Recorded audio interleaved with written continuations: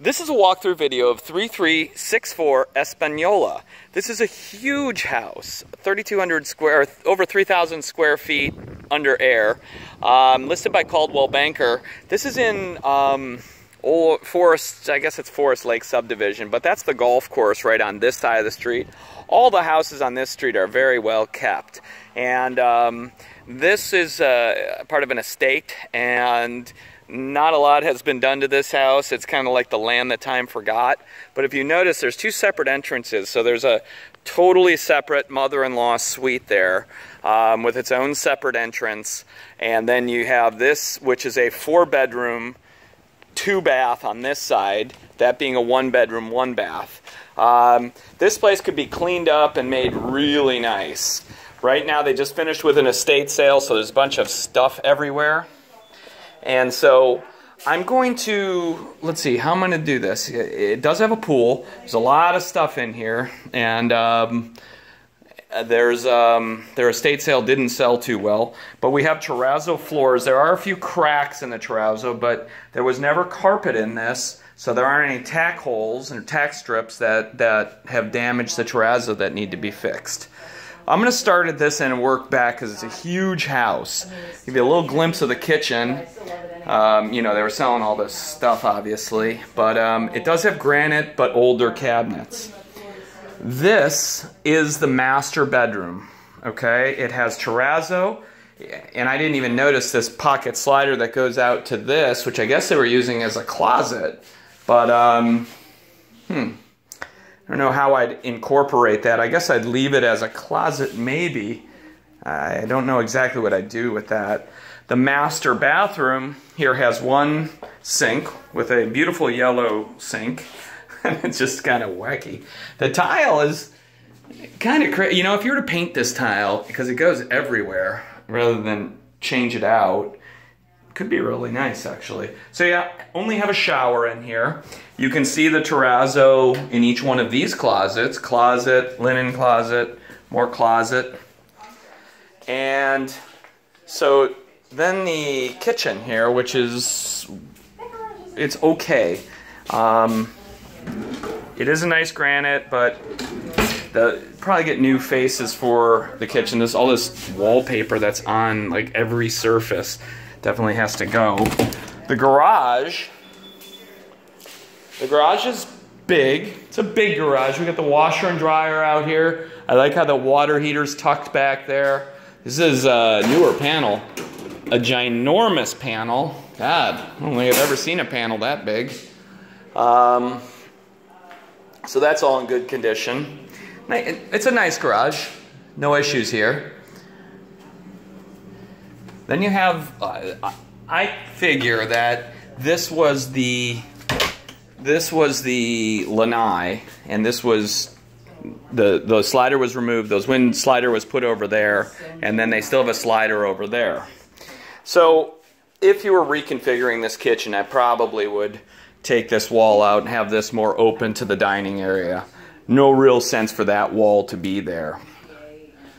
The ceiling has some really nice features. I really like the detail and the plaster that runs along this room. It's all in very good condition.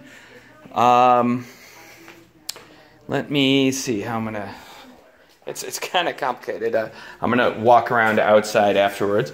So this is a bedroom, and I thought this was like mold, but this is like plaster. This is an old school house, and this is what from the vintage where they were built to last. The pink bathroom, as I call it, because it's pink. Again, we have this tile that goes all the way up. I see a little issue up there, but yeah, this is definitely pink. I have to do something with that. Well, these funny little closets. Got a closet there, and a closet here. And if it wasn't such a hassle, I'd probably almost blow that out, because this whole thing just to have this closet could have been a lot more open here. But the terrazzo would have to be fixed where you did that.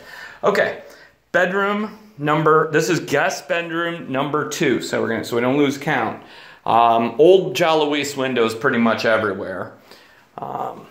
They're asking $399, which works out to be at $131 per square foot. And I think they're pretty motivated. So this is bedroom number 3. It does have a closet. And this is where we're going to switch to the old part of the house. We have two different types of terrazzo, surprisingly. I've never really seen that in a house, 2 different types of terrazzo. And so this door would remain closed if you separating this apartment. So this would be the bedroom for the apartment, and it's very spacious over here. You got 2 little closets, window AC there, so I don't know what the situation is with the AC over here, but I'll take a look. So you have all sorts of closets here. Little linen closet, you got a big walk-in closet, which is nice. And I'm gonna call this the teal bathroom. Guess why?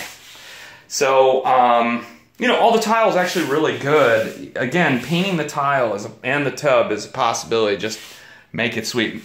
Probably replace that vanity. So this is a big room, and I did notice there was a leak or something, some discoloration here. Perhaps a long time ago. We don't know. We need to dig into it, but there was some discoloration on the ceiling there. Big room, though. I mean, it's a huge room. And this would be the kitchen. That is vintage. I mean, look at this thing. You know, like metal. That's awesome.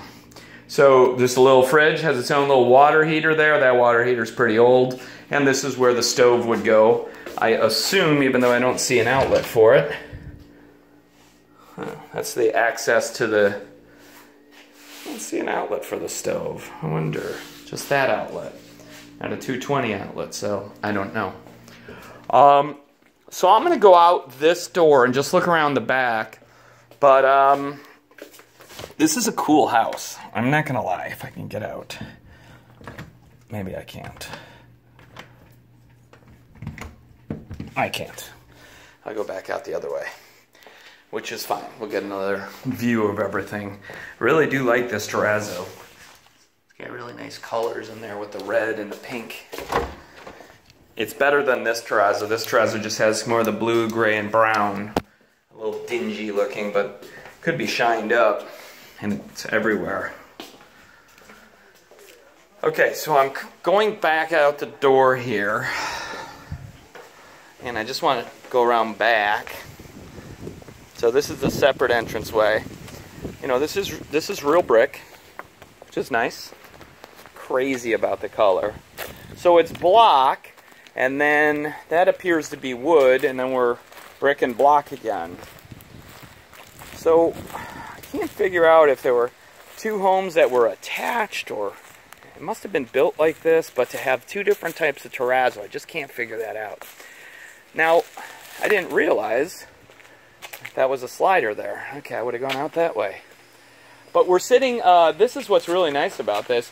You have this big area here. You could put another garage. Could do a lot of things. Be nice to have another garage if you wanted a workshop or something. Okay, there's one AC, and that looks old. The roof is kind of funky. It doesn't look bad, but it has these tiles at the ridges, which is weird. That is one ugly bush. But so we're sitting, that's just the little drainage canal that goes through here. The pool surface looks horrible, but the pool looks decent. Here's a shot of the roof. This is a cool old house.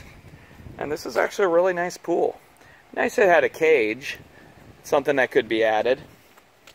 And I don't know, I like this house. There's something about it. Well, I like the price. I think especially if you got it in the lower 300s, this would be a really good value. But someone looking for a mother-in-law suite. And here's what I'm talking about. See that? That siding there? It's almost like that was added. I can't, because that's block. I just don't quite get it how that goes. And this pad beam here, like a little patio. Well, in any event, Espanola Drive, great location, cool house. I don't know why I like this house so much. I guess I like it for the mother-in-law suite. I like the neighborhood, the great tree here. it's just, I think, a pretty cool house. I'm Jules Roman with Yorkshire International, 941-366-0000. And as always, thanks for watching.